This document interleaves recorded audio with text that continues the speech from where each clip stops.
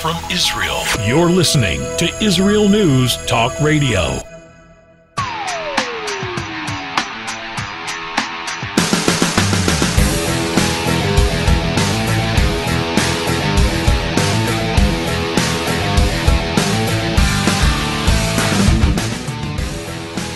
Well, I hope that you're all full from your wonderful Yom HaAtzmaut or Israel Independence Day barbecues. By the way, if you don't live in Israel, you should know that that's what everybody does here in Israel. Everybody.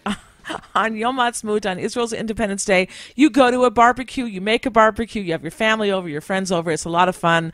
We had the steaks and the potato salad and everything. And I was watching some videos also seeing how far we have come from 75 years ago when we were in the midst of the Holocaust. And then you look at Israel today as a free country, a free nation with our own army, technologically advanced. It's just a miracle. And anybody who doesn't see the miracle has their eyes closed or has their heart closed. Just open your eyes. You see the ingathering of the exiles. It's just amazing. And it's been such a wonderful day. I just don't want it to end. Except for now, I'm going to be doing a very interesting interview with our guest, Rabbi Yaron Reuven. He is a rabbi who you will see on YouTube a lot. He gives these short videos and longer ones as well. And he's really, really interesting. We're going to be talking about the end of days. He just put out a video about this and about North Korea and some interesting things. So we're going to open up the lines and let you call into the show today as well. If you have any comments or questions for the rabbi, you can call in. That is if you're listening live, if it's between 8 to 9 p.m. Holy Time right here in the land of Israel on Tuesday evening, or if it's between 1 to 2 p.m. New York time, Eastern time. That means that we are live and you can call in. Our numbers are on our homepage at the top of the page. You can also join me in the chat room. You can put your questions in there as well, and we'll try to ask the rabbi. And also, I just want to say hi to everybody from around the world who's listening in. And it's great to see you all, all over the United States, Israel. Oh, look! They're listening from Korea right now. Isn't that interesting? Hi to our listener in Korea. Don't worry, I don't know who you are. I just know that we have listeners there. Okay, also from Australia, the land down under, and from France, and from the United Kingdom, listeners from all over the world. It's great to see you all here. By the way, if the listener from Korea should stay on the air because, very interesting, the name Seoul, which is their capital city, means something very interesting in Hebrew. And it's written out. Listen for the show. Anyway, we'll be right back, everybody. Don't go away. It's going to be a great show.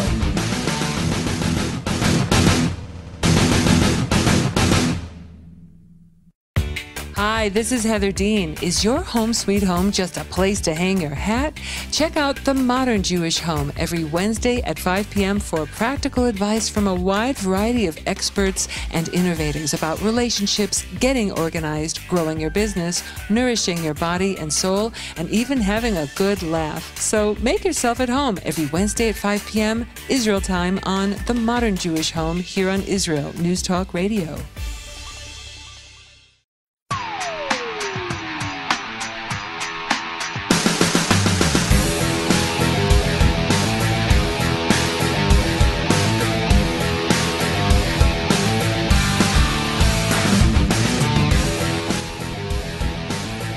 Right, Israel is 69 years old. It's interesting because next year when we're 70, I was just thinking coincidentally that it was 70 years between the time of the first temple until we had the second temple here in Jerusalem. Is something going to happen? Are we living in an era of the Messianic era? Well, we're going to be talking about the end of days on this show, and our guest is Rabbi Yaron Reuven. He was born in Netanya, Israel, and he began his American dream, quote unquote, at the age of 10 when his family immigrated to the United States. Yaron went from newspaper boy at age 10 to a well-known, self-made Wall Street multimillionaire by the age of 23. He was featured on CNBC, Bloomberg, and Chinese NDTV. And before he left Wall Street, he owned his own private brokerage firm, as well as a hedge fund and international insurance agency.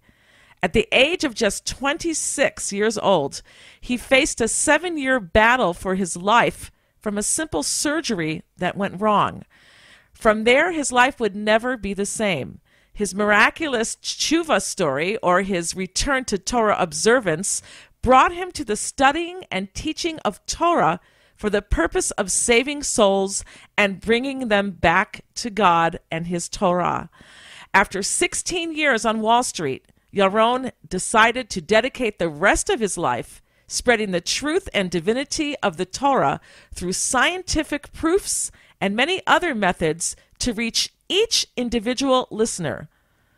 Now, you can find his videos on YouTube or on his website. You can go visit it at be'ezrathashem.org. We will link to his page from our radio page, and you can go there after the show and watch his videos. Many of them are very short, 4 minutes, 5 minutes, 6 minutes, and some of them are much longer for different topics that he talks about. So welcome to the show, Rabbi Yaron Reuven. Thank you for having me, Baruch Hashem. Thank you. It's good to have you on. So you just put out a 6-minute video called "Who Will Shoot First?" with the byline of with World War III, or Gog and Magog, already in the makings. We need God's help now more than ever. So tell us about that video. Sure. I mean, I think that anyone that takes just a few minutes to look around, whether they want to, listen to the radio or watch the news, read the newspapers, it's not really much of a secret that the Third World War has already started. The only difference between this war and, let's say, some of the more famous wars that we had in recent years is that this one is being fought quietly so far. And if you look at even past history, most of the big wars usually started, by one or two countries. They were quiet for a while. A few others jumped in. And little by little, it became a world war that was, undoubtable, something that changed history as we know it. And the way I look at the world right now is that this world war has already started. The reality of it is that when you had Russia decide to go and fight full force against ISIS, initially people thought, oh, wow, this is such a great cause, this is such a great thing, fight the terrorists, and so on. But then certain things started not adding up. When they sent a ship with 200 atomic bombs to Syria, you already knew that it's not really about Syria anymore. It's not really about ISIS anymore, because you don't really even need one atomic bomb for ISIS, let alone 200.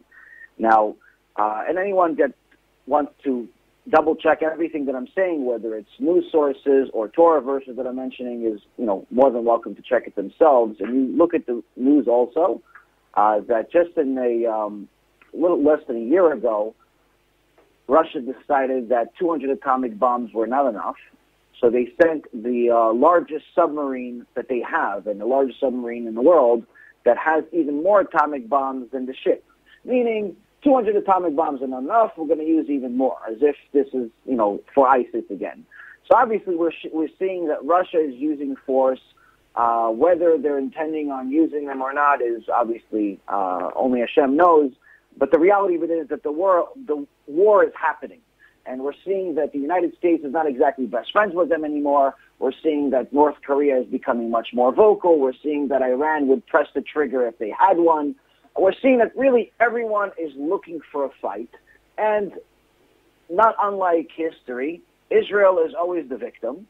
Israel is always the one that everyone blames for some reason or another, and everyone hates it. It's almost become popular to become anti-Semitic.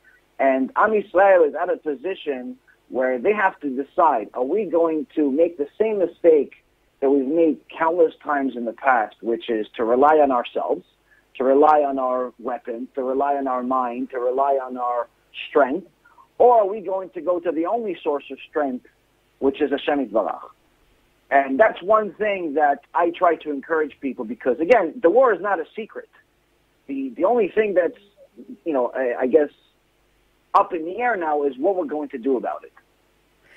Okay, so basically what you're saying is that this war, I think most people believe it's like a religious war, and perhaps because it's not a war of borders per se, where you're actually seeing troops occupying other countries, except for ISIS, but it's chaos there. We're seeing something where people are really going to have to use a lot of their spiritual faith in order to survive this. Would you agree?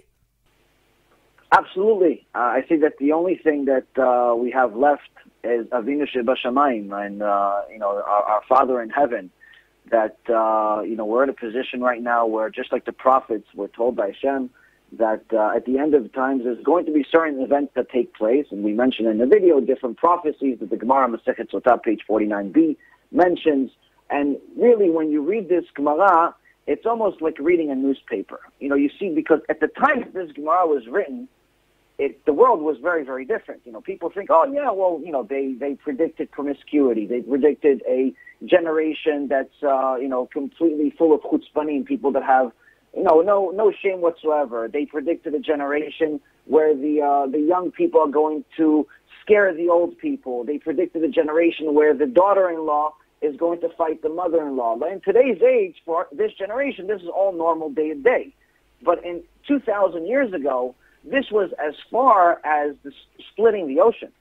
This was not something that was common. And one of the things that Hashem that said to the prophets, said to Zacharia, said to Ezekiel, there's going to be certain events that take place at this Gog and Magog, at this World War III, at the Armageddon, if you will, that is going to give you an indication that this is it. And we're seeing all of these signs. I mean, first and foremost, we're seeing that obviously everybody wants to fight. Everyone is, but really without a real cause. It's not like they're all fighting for land. No one wants Syria. No one wants any particular land. They're fighting just because, which is one reason alone to see that this is obviously a spiritual war. This is a war that's dictated from Shemayim. And from heaven. Sages tell us, right. We just need you to translate any words that you use in Hebrew into English so people who don't understand Hebrew can understand. Yes, of course. So our sages tell us that each country has their own malach, has their own angel that is in essence supervising it, that Hashem put there, not because Hashem needs their help, but it's the way of a king is to have servants. So he put a different malach, he put a different angel to supervise each country. So for example, in the Midrash, tells us that in the days of Yam Suf, in the days of the splitting of the ocean, of the Sea of Reeds, the angel called Mitzrayim, which is another name for Egypt in Hebrew, told Hashem, why would you split the ocean? So over there we learn that Egypt has a angel named Egypt or Mitzrayim. So in essence, each one of these countries has their own angel, and interestingly enough, when there is a war here in this world, it's not starting here. It started up there. There's usually a fight in Shemayim. There's usually a fight in heaven between these two angels, and that leads to some type of conflict here, which eventually leads to a bigger war in Shemayim. So every war that we have in this world has a connection spiritually. Now, this specific one is very different. And the reason why is because, according to our prophets and all the signs that we have, if this war is indeed the war that we believe it is, this is going to be the last one. It's not going to end pretty. It's going to be one of those wars where the whole world is going to get together. Initially, it's going to be two major religions like Christianity and Islam fighting each other. And according to the prophets, eventually they stop and decide that it's all the fault of the Jews, and they're all going to Hashem may Hashem have mercy. They're all going to gather together and fight Israel together. So in a situation like this, when you see a world comprised of approximately 7.5 billion people, and a Jewish world in Israel, you have 7 million people, 6 million of them approximately, 7 million of them approximately are Jews. You have world Jewry at large is maybe 13, 14 million Jews, give or take. You have 7.5 billion people fighting 14 million. Obviously, the only chance you have is by relying on your Father in heaven. The Iron Dome and any missiles and any planes and any prime minister and any intellect that we've ever had before is not going to survive a few hours. If this is all going to transplant exactly how the prophets say will. So the question is, how long are we going to wait? Are we going to Okay, let's just hold it right there if we can, because we're about to take a break. Again, we're speaking with Rabbi Yaron Reuven. He is talking to us about the end of days, the times of the Messiah, the wars that we may be seeing swelling up here in the world. And if you have any comments or questions, you can join us in our chat room. That's the orange button on our website at the top of the page, or if you're listening on our player, it's the orange button going across the page. Click on that. You can write your questions in there, and we can read them for the rabbi. So don't go anywhere. We're going to be right back.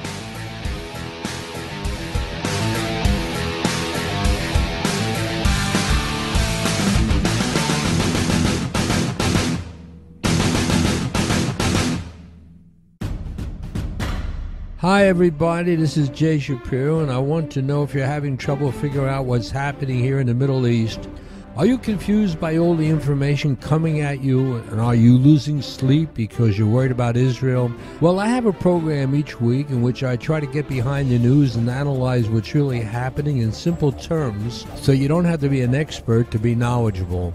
Keep tuned to the Jay Shapiro program each week, and we'll try to stay awake together.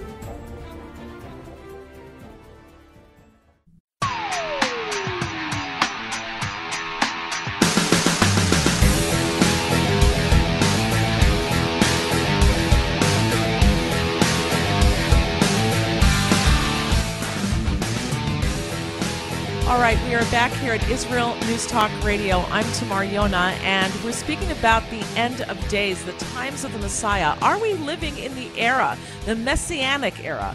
Are we going to be seeing huge wars taking place? What's going to be? What do Jewish sources say about that? So we have with us this evening Rabbi Yaron Reuven, and he's talking to us about all of this topics. If you want, if you have any questions, you can write them in our chat room. It's the orange button on our website, and I will try to read them out to him. And I just want to say also that after the show, after you're listening to it, if you want to check out his website, you can do so. We'll link to his website, and you can see some of his videos as well. So welcome back to the show, Rabbi Reuven. Glad to be here. Okay. All right. So let me ask you this.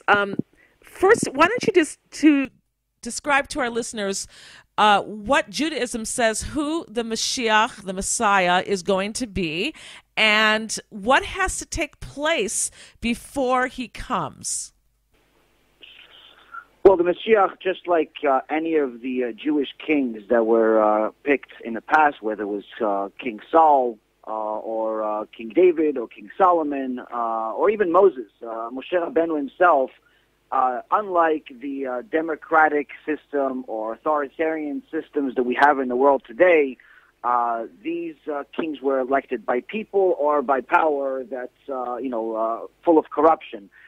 The Messiah, just like the kings of the past, has to be selected by Hashem himself, meaning that it's not an election process, it's not who's most popular, it's not who people think is most popular or most righteous.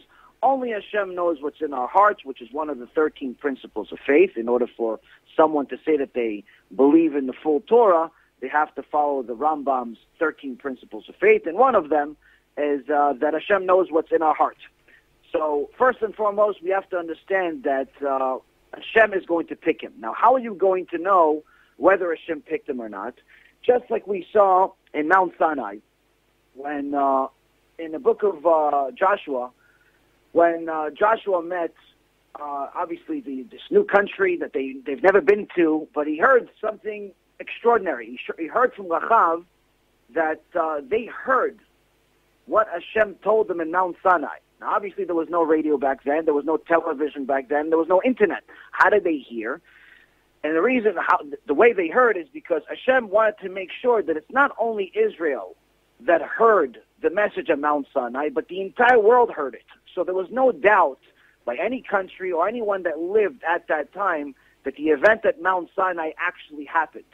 The words that Hashem said appeared in the sky. The sounds were deafening and were heard around the world.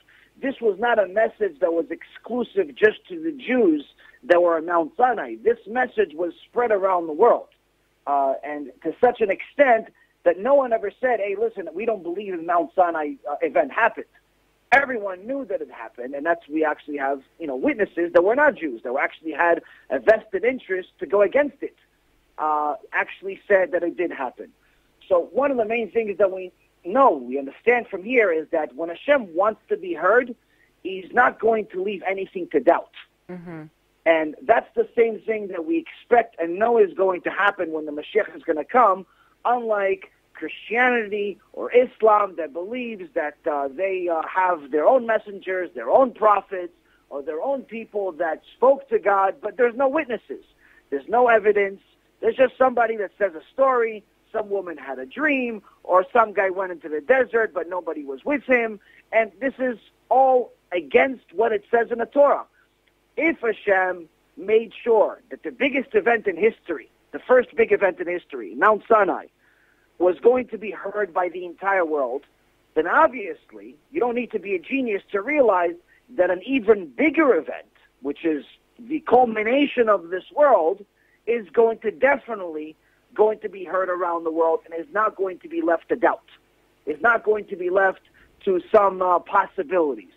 So that's first thing we know is that this message is going to be heard around the world, whether it's going to be the sounds of shofar or sounds from Shemayim. We're only going to know once we get there. But one main thing we also know is that Hashem told the prophet Malachi in the book of Malachi chapter 3, verse 23, is that he's also going to give us, an initial sign aside from all of the wars and craziness that's going to happen at that time. It's going to be a very, very simple message. And what's that message? He's going to send a messenger by the name of Elijah the prophet. And in chapter 3, verse 23, he says, "Behold, I send you Elijah the prophet before the coming of the great and awesome day of Hashem." So here we see that Hashem is telling us specifically, and you can continue reading on, it gives more details of what's going to happen. Hashem is telling you, I'm going to send him 3 days before the Mashiach officially arrives. That way, there's going to be no doubt whatsoever. There's not going to be anyone that says, no, this is not the Mashiach, or maybe this is the Mashiach. There's not going to be any question whatsoever. Once the Mashiach arrives, there's going to be 100% conviction by the entire world of who he is, what he is, and of course he's going to be a human being. He's not, he's not God himself or anything like that. Some people think he's not an angel. He's just a human being that's extremely righteous, who at this moment most likely does not know he's the Mashiach. And according to our sages, he's not going to know he's the Mashiach until Hashem officially selects him to be the Mashiach. But once he actually officially is inaugurated as the Mashiach, there has to be an oil that's poured on him, the same oil that Moshe Rabbeinu put on Aaron HaKohen, and the same oil that was put on King David and King Saul and King Solomon. And there has to be obviously inauguration, a holy inauguration process that takes place. But most importantly, this person, this human being, is going to be extremely righteous in accordance to the Torah. Not in accordance to man, not in accordance to some new book that was written by people like the New Testament or the Quran, but according to the Torah that's divine, that was written once and is never going to be rewritten. And most importantly after that is that he's going to be given powers that are above human. Due to his Kedusha, due to the power that Hashem instills in him, he's going to be able to smell the sins, or in essence, the righteousness or wickedness of the people. And he's not going to be like a judge or a jury that's going to have to need evidence and witnesses to know who's righteous and who not. He's going to be able to smell the sins off of the wicked people, and obviously the mitzvot, the good deeds off of the righteous people. And those that are righteous in accordance to the Torah will be saved. Whether they're Jews or Gentiles is irrelevant. If they're righteous according to the Torah, they have nothing to worry about. If they're going against the Torah, then they have everything to worry about. Mm-hmm. Okay, let me throw a monkey wrench in here just for a minute, because we know that at any time during history, if mankind deserved it, if the Jewish people did what they were supposed to be doing, also we would have seen the Mashiach coming. And we know that Moshe Rabbeinu, Moses, and even King David, the highest figures of Judaism, even they were not respected by everyone. Even they had people who rebelled against them. Do you think the same thing's going to happen when the Messiah comes? That that there's going to be people also saying he's not the Messiah. Why do I have to listen to him? And will rebel. Yes, well, there is the sages teach us in the Zohar and also in the Gemara in different places where there's actually going to be an Erev Rav. There's going to be several different enemies that the Mashiach is going to have to fight. One of them, obviously, at large is going to be the wicked Gentiles that want to go against Am Yisrael, whether that's North Korea or that's the different parts of Amalek, the nation that Hashem created in essence to be the enemy of Am Yisrael from creation, which is debatable who they are today because obviously we've had a lot of things spread all over the world over the last few thousand years, so we don't know for sure who Amalek is. But so the biggest enemy at large is going to be them. And Hashem says that in this war of Gog and Magog, unfortunately, one of the most horrific events is that 2/3 of the world is going to be wiped out instantly. And according to the Arizal, this is going to take place in 9 minutes. Now, at the time that the Arizal wrote this, several hundred years ago, people laughed at it. They said, listen, at this time, the best weapon we have, even if everyone shot a gun or even if everyone, shot a spear, it would still, not even do anything to the whole world at large in 9 minutes. But today, we know how this is all possible in even less time because of the atomic bombs. And we see in the book of Zacharia how they actually even describe an atomic bomb taking place. So that's one enemy. The second part of the enemy is going to be the Erev Rav. The Erev Rav, unfortunately, are Jews that from birth that are heretics, that are going to go against the Torah and don't want the Mashiach to come. And this is going to be a very big enemy of the Mashiach. But, of course, the Mashiach is going to have supernatural power instilled in him, so he's going to destroy all of them. All right. We're coming to a break in another minute or so, but I want to ask you this very, very quickly, if you can answer in like 30 seconds. They say that when the Messiah comes, tshuva or our repentance won't be as worth it anymore because we'll have God revealed in the world, and also those who want to convert won't be able to convert anymore. But what about people who are in a conversion program? Because it takes a year or two to convert usually. What about those? Is it that the Messiah comes and now, even though they're in the middle of their courses, they won't be able to become Jews? Really quickly? Well, the Gemara of Avodah Zarah, page 3b, talks about how there's not going to be any more converts once the Mashiach comes because it's not going to be free choice anymore. It's obviously who's the winner, who's the leader. But anyone that is in the process of converting, anyone that actually has it deeply in their heart to convert in the process, Hashem knows what's in our heart. That's one of the 13 principles of faith. So we know that Hashem obviously is going to allow those people to join Am Yisrael because in their heart. Hold it right there. We'll be right back. Don't go anywhere.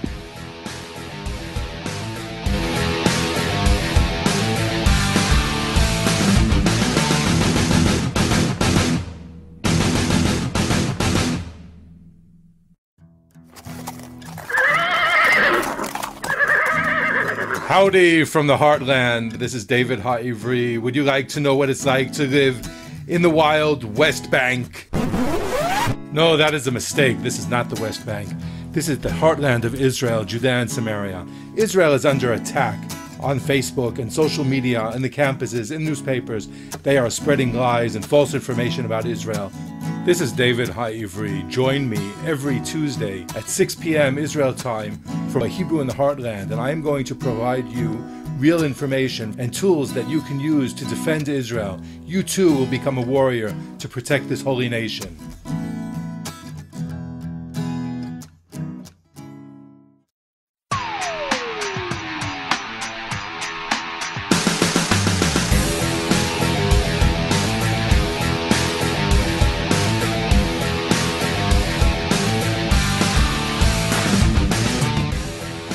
All right, we are back here at the Tamar Yonah Show on Israel News Talk Radio, and we're talking about the end of days. Are we living in the Messianic era, as what we're seeing with Korea and ISIS and gatherings of troops with Russia in the Middle East now, and China getting ready for battle, and possibly even Trump facing off with the North Koreans?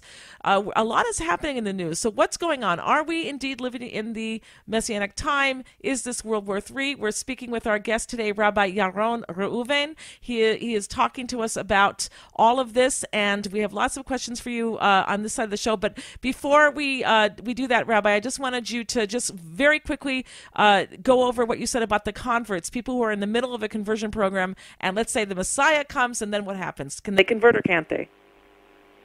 Once someone knows that their 13 principles of faith are that Hashem knows what's in your heart, which means that Hashem knows if you truly want to convert to Orthodox Judaism by accepting and fulfilling all of the mitzvot, then you have nothing to worry about, because even if there's a delay in your conversion because of politics and red tape and everything else, Hashem knows what's in your heart and you'll be allowed to convert. But again, Hashem knows what's in your heart.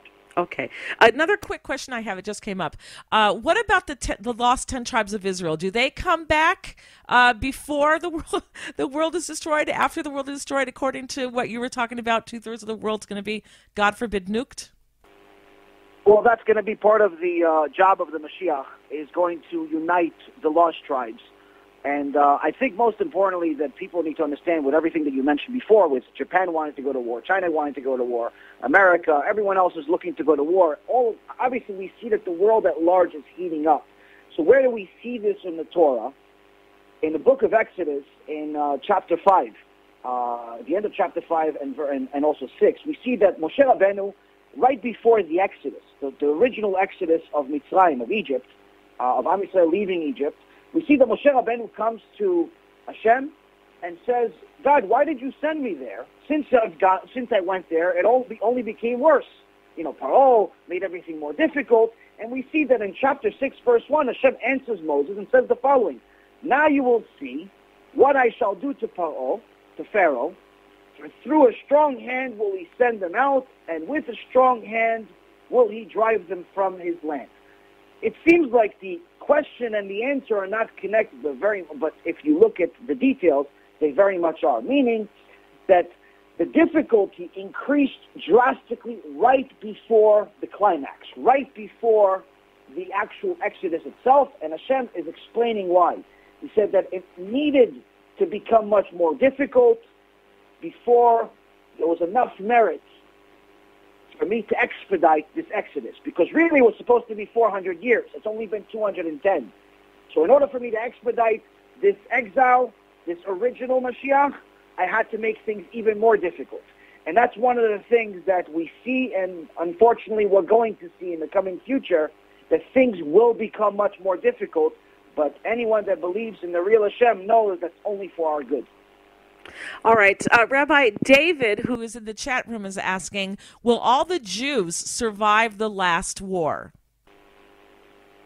Well, any Jew that is righteous and is fulfilling the will of Hashem according to the Torah has nothing to worry about. Any Jew that is not fulfilling what's according to the Torah has everything to worry about, because unfortunately some of the sins, like for example violation of Shabbat, is on purpose, not just accidental, puts a Judaism on suspension, which means that according to the Rambam and Hilchot Shabbat and according to our sages, he's considered an idol worshiper. So obviously a Jew in that particular situation is in a very, very deep problem and needs to start doing tshuva as soon as possible. Okay, and what about after the Messiah comes? So can you give us like a timeline? Like, is it first, we see these nuclear wars possibly with Korea, or what's going on in Syria with Russia, and then the Messiah comes? How does it work? Give a timeline. Well, I believe that the Rambam said it best, is that we're only going to know exactly what's going to happen with the Mashiach when it actually happens. I mean, there's a lot of different possibilities of what's going to happen. In essence, I guess vaguely you can say that there's going to be a lot of chaos, similar to what we saw in previous events, like the original Exodus we just mentioned, that's mentioned in the book of Exodus. So we see that there was a lot of hardship, increased hardship, even more than the already horrendous hardship they already had. I believe that that's going to be repeated again.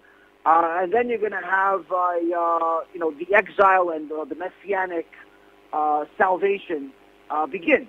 But even once the Mashiach comes, it's not necessarily going to become Gan Eden. It's not going to become heaven overnight. It's going to be even more difficulty. According to the prophets, the first, the big war is going to destroy 2/3 of the world instantly. And the remaining third are going to, according to the prophet, are going to, in essence, be tested like you purify silver, meaning that even the remaining third are not necessarily guaranteed or assured that they're going to also survive. So really the only assurance that we have is of survival, of being okay, is by looking into the instruction set that Hashem gave us called the Torah and trying to compare our lifestyle to it. If we're compliant with what it says, we're fine. If we're not fine. And that's one thing that we see in Proverbs. King Solomon said, the foolishness of man, meaning the sins, perverts a person's ways, which means brings him to punishment. But his heart frets against Hashem, meaning that a person makes sins, which leads him to punishment, but then he goes, what does he do? He gets mad at Hashem. No, this is not what we want to do. What we want to do is, instead of getting upset at Hashem for any punishment, for any hardship, whether in this world or the next, all we can do is look at the Torah, try to follow it to the best of our abilities, but really the best of our abilities, not just like halfway, and then we have nothing to complain about because we'll be fine. And that's one thing that I think everyone needs to take into account. Everyone that wants to watch our Musar lessons can go to my website, be'ezrathashem.org, which is BEEZRATHASHEM.org, or can email us or go on YouTube. You can type my name, Yaron Reuven, on YouTube, on Torah Anytime, and many, many other places that we teach really what Hashem said in accordance to His opinion, because His opinion is the only one that matters. Okay. Gordon in the chat room is asking, where does the third temple come in? Does that come before Mashiach, after? No, since the Mashiach is going to be the king of this world, if you will, then it has to come after the Mashiach comes. So first you're going to have a war, then you're going to have even more hardship after that of salvaging the remains and trying to, the few remainings are going to, the Mashiach is going to decide who's going to be saved, who's not out of those. And people are going to have to make a choice. The ones that are 50-50 are going to have a very, very limited type of choice to make at that point. And then, the salvation of the Bet HaMikdash, the Holy Temple, and the next chapter of this world, the last 1,000 years, is going to play its role at that point. And then eventually, I believe it's 40 years later, there's going to be the resurrection of the dead. So is the Mashiach going to live 1,000 years? Mashiach is never going to die, and neither is, he's going to be someone that Hashem instills empowered. I mean, there is some teachings from our sages that there are going to be two Mashiachs, meaning there's going to be a Mashiach bet Yosef, Mashiach ben David. Mashiach ben Yosef, they say initially is going to die in the war, and then is going to be resurrected with the dead, but Mashiach ben David never dies. Mm-hmm. Well, it's a lot to learn, and as you said, we have to prepare for this time, and if it comes in a more gentle way, which, there are different opinions how the Mashiach is going to come. As you know, there are many rabbis who are also saying that it'll come in a much gentler way. You basically want to put our antennae up and say, don't rely on that. It could come in a very, very rough way, and we have to be ready for it, and we have to do our due diligence in order to prepare for that. So the preparation is very important. That means to do more Torah, which means that you should choose a rabbi that you want to follow, of course, a kosher rabbi, an Orthodox rabbi, someone like you. Or if anybody wants to email me, if you're looking for someone in your area, then I might be able to help you. But is there any last thing you want to say before we go? Yes, for all of those people that believe that it could come in a wonderful way where there's going to be peace and salvation. And, I wish it were true. I wish it was true that it would happen that way. And this is not necessarily me trying to scare people, but it's just, if you look at the world around you, it's just not realistic to expect it. And even if it was possible for it to happen in a nice way, it's the ones that are going to be saved still have to comply with the Torah, because you can't say that you're going to expect Hashem to change the Torah specifically for you, where Moses and all of the righteous people that are in Gan Eden had to follow the Torah, but you that don't feel like keeping Shabbat, don't feel like keeping kosher, don't feel like keeping anything, you expect to be in the same Gan Eden, in the same heaven that they are. That's unfortunately the foundation of heresy. So even if there is a nice way for it to happen, which I don't personally believe is possible, you still have to do tshuva. You have to return to God and do the Torah, do the mitzvot. And by the way, if you're not Jewish and you're listening to this show, then you're going to want to look into the Noahide movement, the 7 laws of Noah, which every human being is obligated to do. Rabbi, can you give out your email address and contact info for anybody who wants to be in touch with you? Yes, absolutely. We help a lot of Jews, a lot of Noahides, and a lot of converts every single day. Baruch Hashem, fulfill the will of Hashem. We even have a conversion series online that people can watch. My email is yaron@be'ezrathashem.org, which is YARON @BEEZRATHASHEM.org. You can also go to be'ezrathashem.org to see our website with several hundred hours worth of lectures, short ones, long ones. We have weekly shiurs and lectures, and we, Baruch Hashem, go all over the world. All right. Try to spread the Torah. Thank you so much. And you'll want to share those videos as well. Thank you so much, Rabbi Yaron Reuven, for coming on the show. Thank you for having me. You've been listening to the Tamar Yonah Show here at Israel News Talk Radio. Thanks for being with us. If you love Israel News Talk Radio, then you'll love our Facebook page. We keep you up to date on what's happening in Israel, plus little surprise treasures that we don't share on the radio. Go now to follow us on Facebook. Just look for the Israel News Talk Radio Facebook page, and don't forget to subscribe and follow us by clicking on the like button. We post great stuff there that you'll want to share. Israel News Talk Radio on Facebook and Israel News Radio on Twitter. News, opinion, and more. You're listening to Israel News Talk Radio.